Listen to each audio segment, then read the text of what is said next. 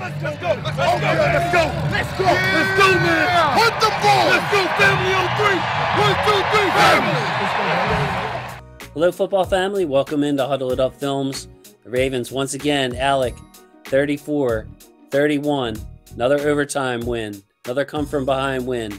Ravens moved to 6-2 with their win over the Minnesota Vikings. Here to join me. Now, Chris usually joins me, Alec, but he is in depth with some daddy time, daddy-daughter time. So, Chris, shout out to you. Enjoy your night. But Alec from Ravens Recap joining me. Alec, how you doing this evening? Doing well. Thanks for having me on, Jason.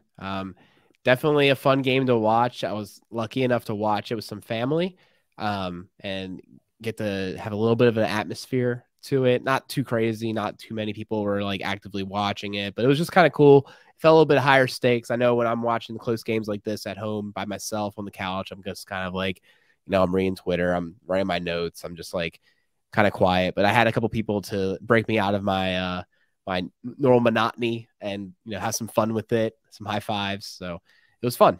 That's cool. Was anybody saying some crazy stuff you didn't agree with? Because sometimes that gets me when I'm like at the game or whatever. Yeah. We had a hater there. He has a different fanship, right? So he's not like a huge Ravens fan. So he was trying to be the Debbie Downer on situations, but all in good fun. I know he was just trying to get us going, but we had a good time watching the game. And I tell you, man, it didn't look pretty at first. I was kind of shaking my head. I was thinking to myself, did we waste a bye week? It doesn't seem like we really instituted a lot of things we talked about on the bye week show that you came on to Ravens Recap about. It looked like just kind of a big miss. And to be frank, I don't think it still felt that way. I still feel like this looked a lot like the same team we saw before the bye. Not that many changes, in my opinion, but overall, we still came out ahead. They got clicking, and you know what it means when we start clicking, right? On both sides of the ball really started to perform. Yeah, that's a great point. I mean, I'm looking at the first, 5 drives, field goal, 3 punts, and an interception. So that was the Ravens' first 5 drives. Then they score four straight touchdowns. So It was a tale of two halves, but really started with that last drive of the first half to make the game close. And then what happens? Okay, we're back in this game. It was ugly. We're only down by a little bit. Opening kickoff of the third quarter gets returned. And then it felt like, oh, man, here we go again. But these Ravens, Alec, we've seen it all year. Resilient team, it really is. And when you have number 8, you're never out of it. Never out, dude. Never out. And, you see them down by 14. But to me, that's not that crazy because, like you said, you score 1 touchdown. That's 7. And then you have 1 stop, you score again, or it just takes 1 stop after you score from a 14-point deficit to make it not feel that bad anymore. So I don't get too scared from 14 points. It's really that 21 that starts to kind of irk me, the 3 possession game, because it takes a lot more stacking at that point. But it was one of those momentum things. We were talking about it during Ravens Recap that Peter said that he felt like after the defense made a stand after the quick interception throw in the first half by Lamar, that he felt confident the Ravens were going to win because the defense stopped him. The offense came back and scored, and that was the formula. And that's exactly what we saw the rest of the game, that formula of stops, touchdown, to regain control and go ahead.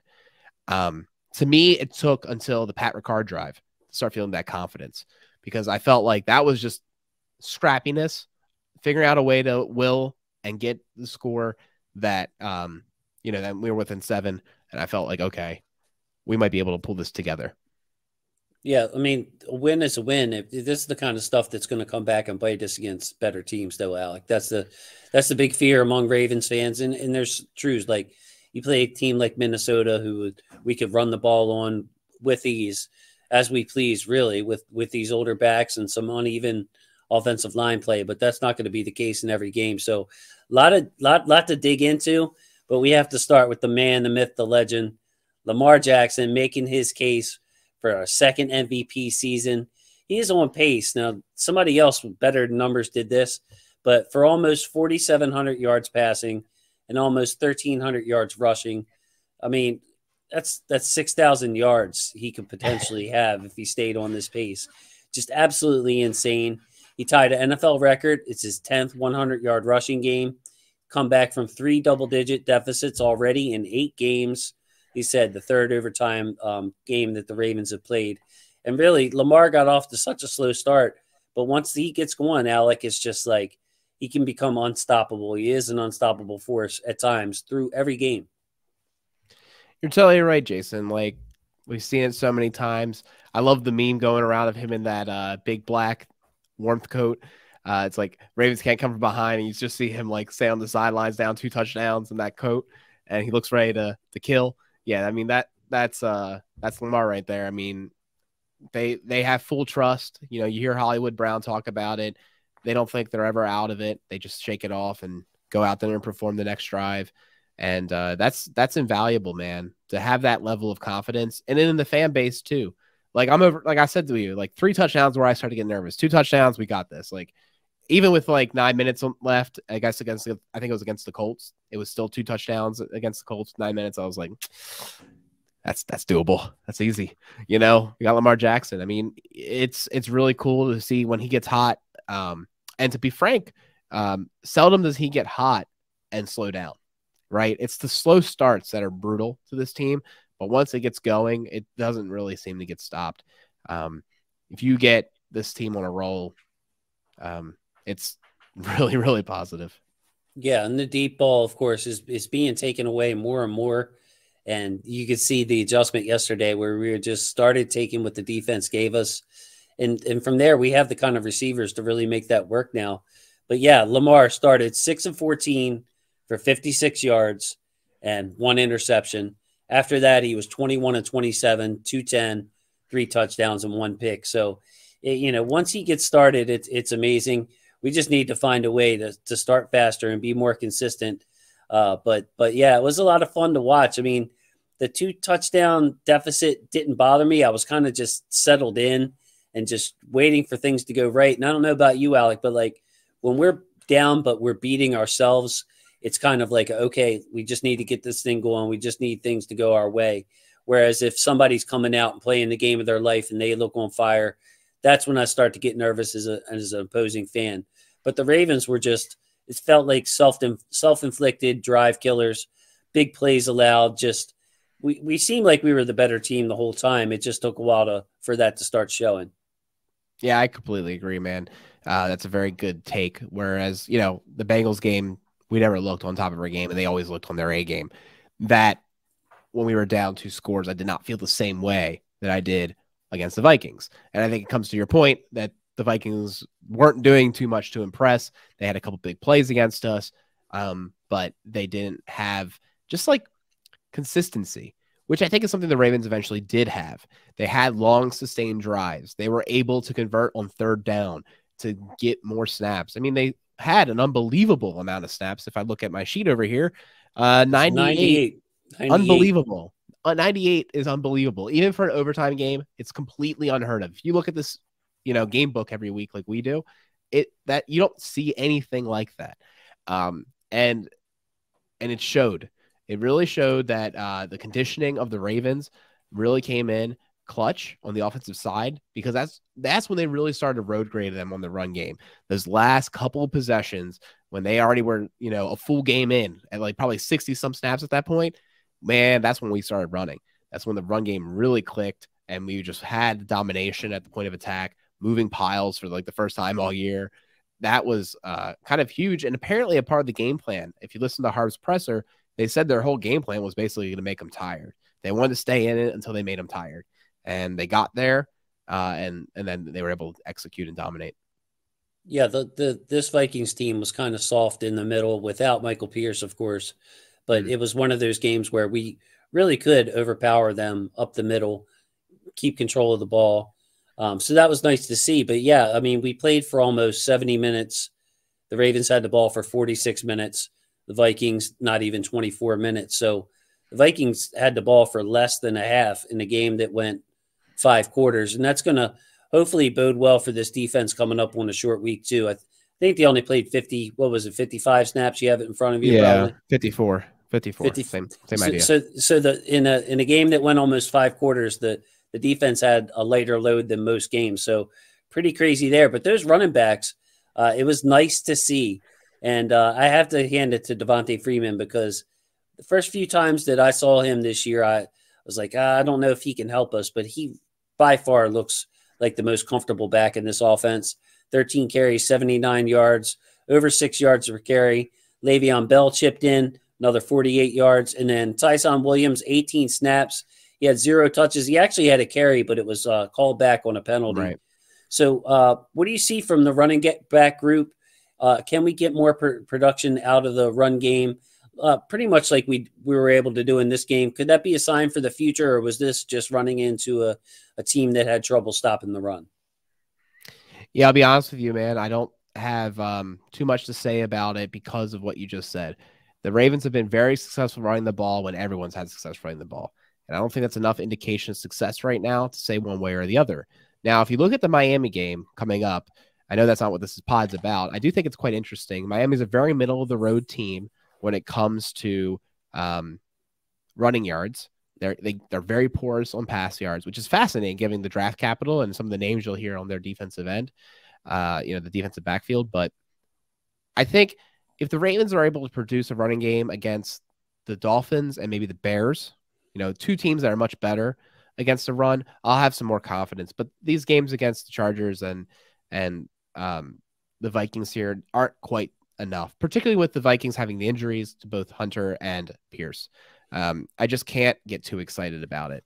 Now, I will say kudos to Freeman, right? I was over here crying that he needed to be cut, that he was the least juice. I didn't see why the Ravens were keeping him around, but this is a great testament to the fact that we don't see everything. And he's definitely, like, he started to show promises in the passing game. He started seeing those contributions, but even just running, he seemed more and more comfortable. And while he doesn't have the agility he once had and the burst that he once had, he has that wisdom, and that's going to be enough in the short term. Now, do I still want to see an unleashing of either Williams or McCrary? Yes, I do. I think it's kind of crazy that Williams was in there for the same amount of snaps as Bell, but had way, way less opportunity. I think it's quite interesting. But I guess it's an improvement in a way for this rushing attack, and it wasn't all Lamar. So I guess we'll take what we can get. It's going to be a progression, as we talked about. The blueprint. It's going to take, I think, a while, maybe all season, for the Ravens to keep improving this. But at least there's a growth area, right? Yeah. I feel like I'm kind of on the same page. I got a little too excited, I think, after the Chargers game, and was like, okay, we're back. We can run the ball, but that turned into be an aberration. But, I do feel like that, there's some upside there, is what you're saying. Just the game coming together, the line gelling, Freeman getting more used to the system, all of that. I think there's still some upside there. Jason, I might add that I think the heavy packages were really working for us for once. I think the Ricard-Tomlinson combination, we definitely saw some really productive snaps with that. Whereas I felt like before we were going heavy and it just was like, oh, ho-hum, 3 yards. Whereas we actually started to get some push and getting some actual running lanes with that package. So that might be something to look out for, is how effective are we? Boyle just got activated with the full roster. How effective are we in these heavier packages now? Is it just for show, or are we actually dominating like we used to in those packages and able to force our will? Because that would be basically all it takes, in my opinion, to really take this running game over the edge. Is that when you have a package where you're like very much committing to the run and its successes, that you actually produce there. And like we were saying, on third down and short, you get those yards because you're able to bully the team. If we start seeing that out of the run game, the explosiveness that we're missing out of maybe 11 personnel can be missed a little bit more. I think what we really want out of this running game long-term, given the state of the Ravens, is confidence in short yard situations and just overall net positive gains rather than those really crushing negative or 0 yards plays on second and long that do not set you up for success on third down. Yeah, and if we're going to play Tomlinson and Ricard and take Mark Andrews off the field or an extra receiver off the field, we better be running the ball because, especially when Sammy comes back, if you have Bateman, Hollywood, Sammy, and Andrews, and there's 4 receivers right there. You put them with your running back, your quarterback. Okay, that's your best lineup. But yeah, if you're going to take 2 of those guys off the field and put Boyle and Ricard on there, you better be able to run the ball, because getting 2-3 yards even out of that set is not worth it. You might as well just spread them out and throw. But man, what a game for Project Pat Ricard. Mark Schlereth on the network sounded like he had a new adopted son. Project Pat, we've seen this before in that Tennessee playoff game last year, where Pat just came in and kind of took over a drive with the short passes. Now, I will say, I don't like having to get to that point, but it's nice to have Project Pat show up and be able to carry an offense for a drive like he did. It was pretty impressive. Yeah, I'll say you have to tune in the Ravens recap to find out if we think Patrick Ricard should be continued to use as a weapon in this offense in the passing game. But I will go out to say one of our other running jokes was about how in the first game of the year, I believe they were like, "Oh, Owe is a fan favorite," and we were all like, "Is he? Is he already a fan favorite?" Well, I mean, you got his jersey on, so he's somebody's favorite. He certainly became one, but I don't know after that first game if he was already a fan favorite. It really took until that Chiefs game, but I'll go on to say that they called him Pancake Pat, which I don't know. I've never heard any Ravens fan call him that. He wants to be called that. He sells the Pancake Pat T-shirts. Oh, is that right? Yes, He's got, it's a stack of pancakes, Pancake Pat. So I have a feeling that came directly from Mr. Ricard himself. I like Pro Bowl Pat. Excellent. Pro Bowl Pat is my own thing. Yeah. I mean, I figure that should try to like Pro Bowl should trump a project or a pancake. You need a lot of projects and pancakes to make the Pro Bowl. Pat Ricard's well on his way, though. I mean, and I mean, and aside from that, though, Alec, the way he's being used to chip on these edge rushers and really contribute to the pass protection. I mean, there are times where if we think that there's a weak edge rusher, well, we'll just double team elsewhere and leave Pat on his own out there, man, to pass protect. And he's come through on that as well. It's pretty impressive. His all-around game is just off the charts, really, for a fullback. Oh, yeah. I mean, we know he used to go both ways and play defense, but he was joking. But I think he's 100% serious at the same time. In an emergency situation, he's ready to play tackle if he had to. I think he wants to. Yeah. So, I mean, that's that kind of enthusiasm in team sport that you kind of want out of a player. And, yeah, he's, like you said, the fact that when he's in the game, he's making impact and the players are getting, positive, production because of his blocks or whatnot that's really important, because you are sacrificing a real playmaker with these wide receivers and Mark Andrews. Taking them off the field is not something to take lightly with the way they're playing. Sure. And I mean, there'll still be plenty of snaps to go around, but I was just trying to add to your point, or just put an exclamation point on it, that if we're going with Tomlinson or even Boyle when he comes back now and Ricard on the field, that only leaves you 3 other guys. And we have some playmakers. I mean, Duvernay in spurts that we wanted to get some speed on the field. So, yeah, these receivers, though, Hollywood, 9 catches for 116, Bateman, 5 for 52, Mark Andrews, 5 for 44. And it was funny. I think Hollywood only had, let me see here.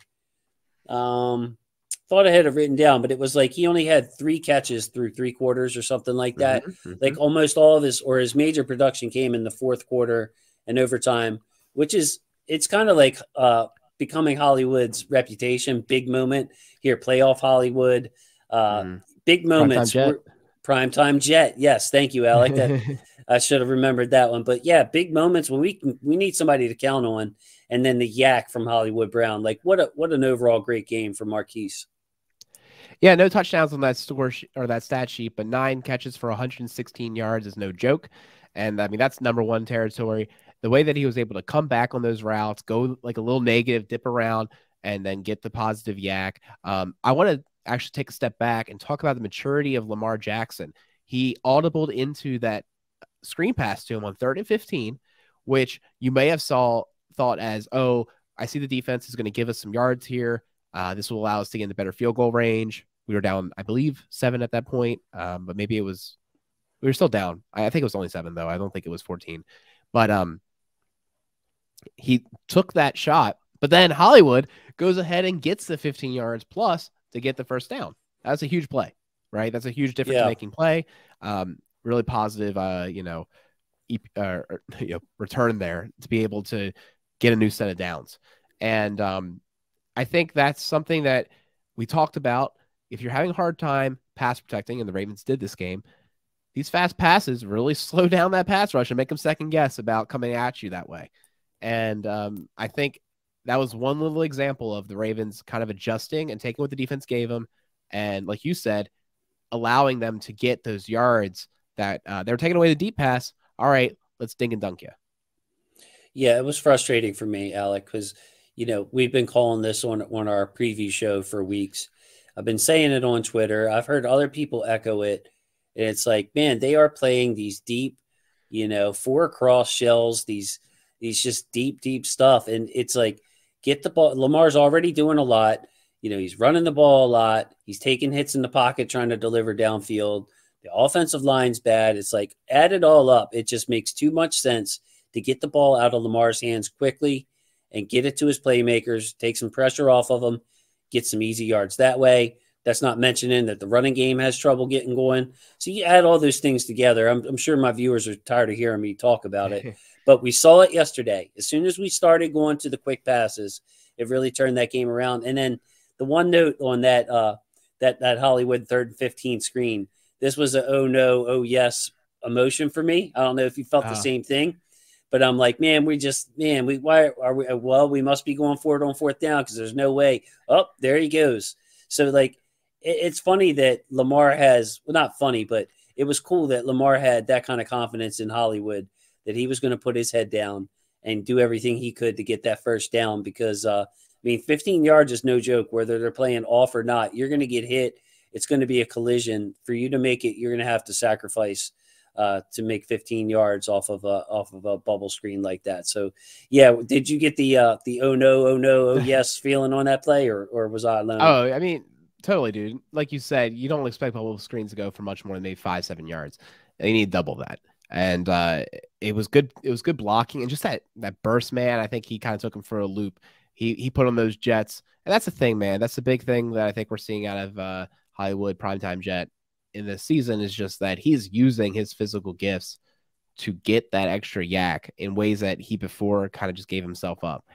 You see, I forget which play exactly it was, but you saw him go down the sideline with all of his might, and then he slowed down and then went again.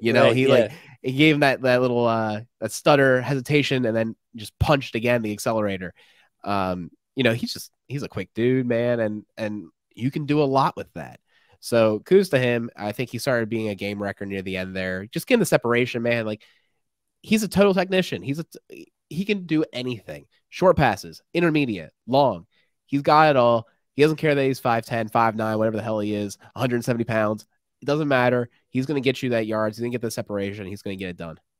That's all I ever wanted from him, Alec. Like, I think people slept on his route running ability since he got in here. I always told people, this guy, I mean, can you imagine trying to cover some of these comebacks or these deep, I mean, no matter how good of an athlete you are, it's not good enough because Hollywood's just as fast, just as quick, probably faster and quicker. And he knows where he's going. So, I mean, it's impossible. And Lamar knows where he's going. And Lamar knows where, and they have that connection, which just shows off. But yeah, if your quarterback says, look, I'm going to throw it to you, we need a big 15 yards here. I like seeing Hollywood respond and pick Lamar up for that choice, that audible choice. How about Bateman though, man? And I mean, he's just, what was it? I think his first 10 catches in the NFL all went for first downs.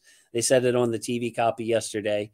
He went 5 for 52, but it's like, there's a certain style that I like about Rashad Bateman.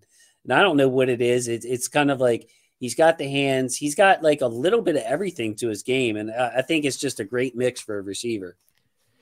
I think it's the speed through the catch point that's particularly special. He catches the ball and keeps striding in a way that's a little unique. And I also want to say that, not showing up in the stat sheet was that huge, maybe 40-some yard DPI that we got. Gave me major Torrey Smith vibes. I was really excited to see that. The Ravens have done horribly this year in getting DPI. Not that, I guess you particularly strive for it, but it can be manufactured, right? Like by doing those deep shots, you just give yourselves more opportunities to get it called, because that's frequently where it happens. If you have the guy beat, it's sometimes a business decision to, intentionally foul you to make sure you don't get that catch and get those extra yards. So I think that's something that the Ravens can add to their game if they're able to have the privilege to throw it deep, get some time in the pocket. But yeah, man, Bateman's really good. He kind of saved the interception there with some really excellent hands catch where he just dominated at the catch point, got the ball, secured it, first down. I mean, I made this bold prediction on Ravens Recap. I'll echo it here. Every year, there's a wide receiver tandem that in fantasy football, which is not real football, but it's wide receiver, if anything, is a very good correlation, right? You'll have a wide receiver duo that go both in the top 12. And I'm saying next year, Hollywood and Bateman could easily be that combo. I'm not saying they will be because there's so much variance in fantasy. I'm not trying to, say that they will be. But either way, I think that the fact that they even have a shot in hell is great news for the Ravens. Never have the Ravens had two wide receivers that gave you that kind of scare. And I think the Bateman's just started, dude. He's going to be even better as he becomes more pro ready. He gets more recognition of what the quarterback's trying to do. More time with that coaching staff. I mean, he's good. He is just the fact that he's producing like this as a rookie is a huge sign of what's to come. Yeah, for me, all his traits just like immediately translate and ooze off the screen. And, I think early on we saw with the ability to turn upfield and the yak. But yesterday, man, it was that body control. And we saw it on the crazy catch that he made where you said, yeah, it could have been intercepted. It looked like it was for a second. But the pass interference that he drew, I think I tweeted it out. It was funny, Alec. I don't know if you noticed this, but I switched it up. You know how superstitious I am. I've never been on social media for a Ravens game. This game wasn't going the way I wanted. I was like, I'm getting on Twitter and tweeting some stuff. I need to step up for the team. Y'all out there on Twitter that follow me, you know this. TZ, Skeptico, I know you saw me out there. I had to inspect. Fact, I told Skeptic Goat, my fault, that I needed to do something to help the team. He's not as big on superstition. He's tried it all in his sports. But yeah, I tweeted out, I'm like, how nice is it to have a receiver with body control who can find the ball, track the ball, turn around and make a play on it. If you don't make a play on that ball, it's not going for DPI. It's an underthrown pass. Heck, it might even get intercepted. But instead, we get a big, big chunk play out of that. So Bateman has shown me something every game, whether it's getting upfield quickly, whether it's fighting for extra yards, whether it's tough catches. This one, it's the body control that came in. I mean, just what a game for him. I wanted to talk about the offensive line, though, for a second, because I'm really ready for Ben Cleveland to come back and start practicing. I thought Tyree Phillips, I mean, I can't wait to watch the game tape on this, but I thought that he held his own and did some nice things in the run blocking game. But the left side of our line with Villanueva and Powers, man, they were getting beat and they were getting beat quick, and it was causing some negative plays. So I'd really like to see some stability in the left guard. And now with McCary out, Phillips is not an option at left guard. He has to play left tackle. So Ben Cleveland, man, I'm looking forward to him to come back, Alec, and hopefully he can be a player for this team. You're 100% right. This is the point, I think, with all of Ravens fans, the Ravens coaching staff can say, you know what, Powers, you've had some, okay games. You've had some decent fill-ins. But we've seen here and there him getting beat and beat badly, extra physicality he can't match. And it got really nasty against this Vikings defensive line. He was falling down like crazy. And just not getting the push that you want. And at this point, even though I don't think Cleveland's going to be perfect, he has a lot more upside, and I think you got to start using him. Now, you're right. Tyree Phillips, he's stuck, dude. He is going to be our right tackle solution or a emergency tackle the rest of the year. We do not have the privilege to use him as a extra guard. We might have the privilege of using him as a sixth lineman in some packages instead of maybe Cologne. I would maybe suggest that that's an option if we get healthier. But at this point, he is not a guard option, an every down guard option, because we are just too thin at tackle, and he has some ability to play it. The other thing that caught my eye from, Ravens reporter from The Athletic, Jeff Zubek, is he was talking about McCary on the sideline without a walking boot. And these high ankle sprains, I mean, I didn't expect him back until playoff time or maybe the last few games. But it's kind of like Jeff's a straight up guy. Obviously, he's a professional in this business. So I don't take what he says lightly. And he seemed really optimistic that McCary could come back. I'm wondering, I have to think out loud here, Alec, but I'm wondering if McCary could be an option at left tackle when he comes back. We have Cedric Ogbuehi, who is a very quick person. Like I said, Phillips did pretty well.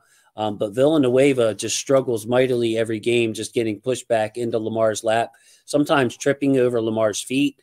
And, with McCary, again, he's going to be physically overmatched by some, but he's going to give your quarterback time. So, man, what a boost would it be to have McCary, especially as we head into these division games. We have the Miami game coming up here Thursday. Then we go to Chicago, which isn't going to be an easy game, watching their defense. And then the gauntlet hits, Alex. So offensive line, man, is a major concern. It's really the only thing holding this offense back from being the best or one of the handful of best offenses in the league. Yeah, that's a great point. And I tell you, if McCary comes back and does fill in as left tackle and does an admirable job, I mean, that'd be the greatest heroic story, Wouldn't it? Yeah, I mean, and I don't think you're wrong in thinking about it. I think a lot of Ravens fans are kind of thinking that, if you just think about the way that Villanueva's played and the replacement level of him versus Phillips versus Cedric. I'm Ogbuehi. Yep. Ogbuehi. Yeah, his last name is a little new to me, but yeah, I think when you look at all of that, that's a very interesting pivot that they can make. Wouldn't count it out. Now I'll add that I should have tweeted this out. I made the observation and posted it in our little side chat that we have going in Ravens Recap Discord land. But I was like, guys, isn't it a blessing that McCary is listed as doubtful for this game? He should be out. Right. He should be heavily out, not doubtful for this game. He has a high ankle sprain. There is no way that he should be ready, which led me to believe, like you're saying, it might not have been that bad of a high ankle sprain. It might be one of the more milder versions, and he might be back much sooner than we expected, which would be a huge win, right? Huge. I don't want them to rush him back, but I kind of do, right? Like, make sure it's healthy, make sure he's good. But if he can come back sooner rather than later, that is a huge swing of luck for this Ravens team that has had no swings of luck when it comes to injuries. Right, because we're getting good play out. I mean, I think very good play out of Kevin Zeitler. Just an awesome player, in shape, prepared, professional. Bozeman stretching at dinner. Did you see that? Yeah, video? Stretching at dinner. Yeah, I mean, he's a football. What was he doing? His pass sets during delivery. Yeah, pass sets. Yeah. This is my kind of guy, Alec. You know what I mean? Yeah. Football's on the brain. It's just what he does. But so I'm on record. So you're my guy now, and all the viewers that you haven't heard anybody heard it before. But I'm kind of like, hey, can McCary play left tackle on this team? Because Lamar can see the rush coming from his front side, and he's really good at just ducking somebody and getting out. They don't want him to get to his right anyway, so a lot of times those left defensive ends, the guys who are on Lamar's right, aren't really coming at him. So that's kind of like a chess piece out there for him, Alec. They just want that piece, that the kind of roadblock in Lamar's way. But Lamar's getting steamrolled from the blind side. So why not? If McCary comes back, you heard it here first from your buddy Jason, put McCary at left tackle. See how he does, man. Give AV a week off in the cooker, man. Let him rest his knee and see how let McCary audition for that left tackle spot. So, yeah, some people call me crazy. Some people won't like it, but I've seen McCary play left tackle, at least in the preseason, and damn near looked like the best tackle out there at that time too. So, Bro, shame on Ravens fans for doubting McCary at this point. He's done everything to prove us wrong time and time again and just prove his value to the team. For us to say you can't play left tackle, I would think would be foolish because he's proven everything wrong so far. And I give him full confidence. Go out there, man. Go play left tackle. I'm with you, man. And you can pull a stunt like they did with Jimmy Smith and McPhee. And I'm sure we'll talk about that when we talk about the defense. They played one in like 2 or 3 snaps respectively, where they weren't playing much. And what it could have been was an intentional like emergency situation. It's a short week coming up against the Dolphins. These are veteran players. Let them basically take a little bit longer by, rest their bodies, and be prepared for the long haul. And you could do that with AV. Have him active. I mean, you have to have a lot of alignment active anyways. He could still play if something goes south, but let McCary play left tackle. Let Cedric Ogbuehi play right tackle or Tyree Phillips. See what happens.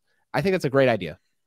Thank you, man. Thank you. So when they start coming after me out there and in the comments, I'll back sure you up. You got my back, dude. Get my back. Get my back. So let's talk about the defense, man. It was I was very proud of the defense in overtime, Alec. Very proud. They've done this too because it's just like it's a big play defense. You get big plays against the Ravens, but down to down, it's a good defense. Like it's a very, very strange. It's bizarre world for me. Like the whole passing game on the other side, and then we used to have the bend but don't break defense. Now we kind of have a defense that gives up big plays, but it's just all over the place with this Ravens team. But I'm looking. We gave up the 50-yard touchdown pass to Justin Jefferson. Kirk Cousins had 187 total pass yards on the game. So we gave up 50 on one play out of 187. Almost a third of their pass yards came on one play. Same thing for Dalvin Cook. Had a 66-yard run. All his other runs, 16 carries, 44 yards. So, and then the big play, the interception from Lamar where Freeman didn't cut the defensive end. Lamar should have saw it. It was kind of like a combination of my bads happening at the worst time and overtime. The defense comes up, shuts him out, puts Lamar back on the field. Justin Tucker field goal, game over. So some big performances by this defense, some nice individual efforts as well. Is there anybody that you want to talk about in particular on this defense? My defensive MVP was Josh Bynes. That guy has brought such clarity to our linebacking. And I want to point out to Ravens fans, if you're looking at it, yes, he's now the every down middle linebacker, but he's not because we don't always use a middle linebacker on all our downs. And what you're seeing is we've only taken about a 9-snap reduction in this game, at least a 9-snap reduction. If you were to flip him and Queen's playing so much better. And that will position, he's able to just attack and just play the game and not have to worry about as much. And he is playing so much better for it. I think that's really elevated the play. And then you have Bynes. He was balling out. He was having fun. It makes you wonder why the Ravens let him walk in 2020. I think that was something I was asking too. The running gag is that I owe him a beer. At this point, I owe him like a 6-pack, a 12-pack, a whole keg. Josh Bynes. Yeah, I'm gonna make sure I'll drive him home afterwards too because I owe him so many beers he can't drive back. We'll make sure we do it on not on game the game day or the game before or whatever. Maybe the off season. We'll wait till the off season until I repay my debts to Josh Bynes. But I think that guy's been playing out of his mind lately, and that's one of the players I would like to recognize. Yeah, 11 total tackles, and the Ravens after that 2019 season decided to keep LJ Fort instead of Bynes. A little bit younger player, I believe, maybe a little bit more left in the tank, but Bynes just keeps going and going. The energizer linebacker, like you said, he's made two positions better. Not only are we getting better play from our middle linebacker, we're getting better play from our weak side linebacker. Patrick Queen was really made for that spot, in my opinion, and just so proud of the Ravens for making that switch to swallow their pride and just say, look, I know we drafted Patrick Queen in the first round. It's a year and a half in. Josh is our best guy. And, man, you can just see him coaching on the field and just aligning everybody. His discipline on a few of these runs, just sitting there, man, waiting. His vision and anticipation as a linebacker is just awesome. So, yeah, 11 total tackles. We have to talk about Deshaun Elliott, though. Torn bicep, torn tricep. Somebody told me he had something in his leg that was going on. I don't know what's happening, but he was a walking wounded. By the way, I think he got injured on a sideline tackle by Dalvin Cook and stayed in that game because he clearly wasn't right on the play before he came out. But talk to me, Alec, about the loss of Deshaun Elliott, and what we should be doing moving forward. This isn't necessarily a Vikings game thing, but I wanted to get your thoughts on the loss of Deshaun Elliott here. A real heartbreaker. Feel for the man, feel for the team. 3 out of his 4 seasons, young man has been out for this season due to injury. And every time that he does get healthy and play on the field, he's an impact player who is one of the best players on defense, brings some character, swagger, heavy hitting, and just plays at a high level. 6th round pick. You can't ask for much more out of a guy.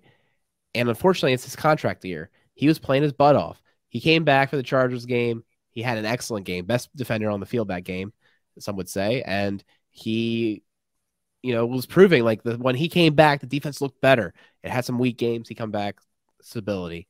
And then to see this injury, I mean, it's devastating because I don't know if he'll play another down in purple and black. I think he will. I think he's a kind of player that hasn't shown enough to other teams to garner a huge contract. And we might be able to compete and give him that scheme fit and the confidence to just, play really well and maybe then get his big contract, maybe 1 or 2 year deal. And I think the same applies candidly to Peters. I think Peters is a huge scheme fit here. While I think he would do well in many places, I think he plays exceptionally well here. A 1 year prove it deal to allow him to get his last contract might be the best thing financially for him. Instead of trying to get a deal immediately after off an injury to another team. So maybe both these players will have, a second chance in the 2022 season, but it's a huge loss, man. I mean, Stevens has been playing up and downs. He definitely shows his rookiness, and the fact of just matter, he hasn't played much defensive back in his career or converting running back. So he's still raw, but he has a lot of talent, and I think he provides a little bit more free safety ability than Elliott did. So what we were talking about in Ravens recap is this might allow us to really truly use him as the free safety, allow Chuck Clark to come into the box a little more often, and maybe just change the personnel packages a bit because you're not having 2 of those kind of tweener guys, whereas Stevens is much more a free safety build. Stevens, well, I think he can play both actually, but if you have Jimmy out there, you don't want to put Jimmy too much in the box because you're trying to preserve him. So if Jimmy's out there, he's going to be your free safety. He's going to be playing probably the deepest of any safety. And then the other guy that I think is going to come into play here, Alec, is Geno Stone. He was actually the Ravens went, basically had 10 guys at the line on that last defensive stand. And it was Geno Stone playing the deep safety on that last play. He is the guy that has the deep safety ability as far as the angles that he takes, the experience you talked about that Stevens doesn't have. Geno Stone, I believe he played 4 years at Iowa. Whatever it was, he has a ton of experience in that position. Not being moved around too much, he's used to it. So I would expect, another dark horse. You heard it here first. Geno Stone, I think, is going to get – maybe it's only 10, 15 snaps a game. You know what I mean? It's not going to be full-time role. But to see him try to take some pressure off of Brandon Stevens and Jimmy in that, because I think Brandon Stevens is actually better in the box. I don't know if you were trying to, just talk about his free safety ability, but Brandon's made most of his plays close to the line of scrimmage. So it's going to stink to, take that away from him and have him just be on the back end the whole time. But, yeah. Who else stuck out to me in this game was Tyus Bowser. 5 tackles. One of them was tackle for a loss. He actually got his hands on a pass, which was great to see. Didn't catch it, but a nice pass defense. Especially down the stretch, you saw him setting that edge. Kind of reminded me of the Tennessee game where we were going 5 across and, man, just collapsing. They put I think it was their backup tight end. I can't remember the man's name. He's been in the league for a while. But Bowser just dismissed him and made a play. But it was nice to see Tyus get involved in this game, Alec. Yeah, to go off the Stevens point, I completely agree. He has had a lot of good plays in the box. So I wasn't trying to take that away. I just think he's maybe more natural free safety kind of talent than Elliott. But yeah, you're right. He's got the speed for it for free safety. Yeah. And I think, but he is good in the box. So that's definitely a plus. Good point about Stone. But yeah, to go to Bowser, very interesting to me. I think he's had a very quiet season so far. Yes. That's not stat sheet shown. And actually, it was a little bit of a back and forth I had with one of the guys I was watching with. He's like, Bowser needs to live up to his contract. I was like, first of all, we got him for cheap. We got him for a very middle of the pack price for what I think the talent he brings. And second of all, I think he's had some sneaky things that don't show up in stat sheets, aren't like splash plays that, you see him celebrating on the field, but he's changing the way the defense or the offenses are playing against our defense. And One thing that Peter pointed out that I thought was pretty astute was that teams don't run to the side that Bowser's on. They run away from Bowser very frequently. And that's not something we usually think about. You usually think of him as a pass defender, but it seems like he's getting respect in the running game as well. So I think just an overall good game from Bowser and kind of quietly having a good season.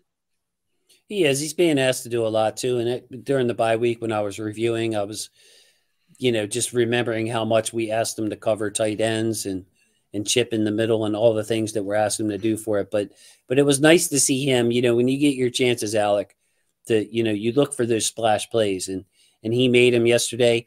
Justin Matabike is another guy I had written down that I wanted to mention. He got to me early, man, when he got washed away on that big, like a 12-yard run play. And I'm like, man, there's Matabike. He's got his head down again. He's getting washed all across the line of scrimmage. But then he came up. I saw him shouting some things at the sideline. Matabike is like a nice, polite guy, but you saw the monster come out in him and made some splash plays. I had him for 3 tackles, but some tackle for loss. And he really made some noise against that Vikings interior. And we needed to because they had their backup center in. He uprooted Ezra Cleveland. Man, it was just a nice performance by Justin. Yeah, and a big gap with Brandon Williams out this game. So yes. he needed to step up. We freed Washington. The joke was, Broderick Washington had 18 snaps. That was 33% of the defensive snaps. Gave a nice little rotation there. Maybe Ardarius will be unleashed now with the Elliott injury. They'll activate him. You're not seeing it?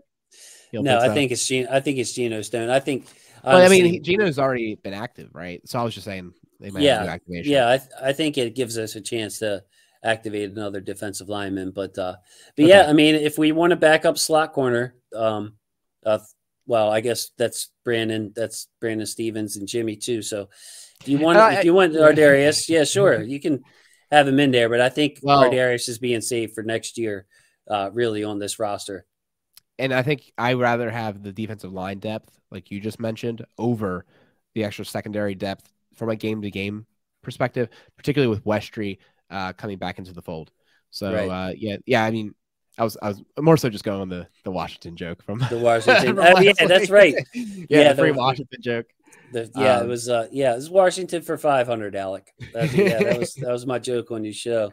But yeah. Overall though, like with the defense, Alec. You look at the numbers and they're not good. They're not Raven-like, but down to down, it's pretty good defense. It's just these big plays. I really feel like we saw it yesterday when we went man up and Cook breaks a tackle, he's gone. And that play to Jefferson, Clark was all the way stuffed in the box. I don't know if you noticed that, but he lined up. He was lined up like a linebacker, and then tried to drift back at the last minute. And then, what that did is it didn't give him a clear view of what was in front of him.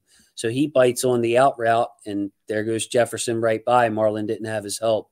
So I think we really still, I'm still kind of pounding the horn to simplify things and play a little more zone defense. Just keep stuff in front of you. Stop giving up these damn big plays. Keep stuff in front of you and just make the play. I would like to see Wink do a little more of that.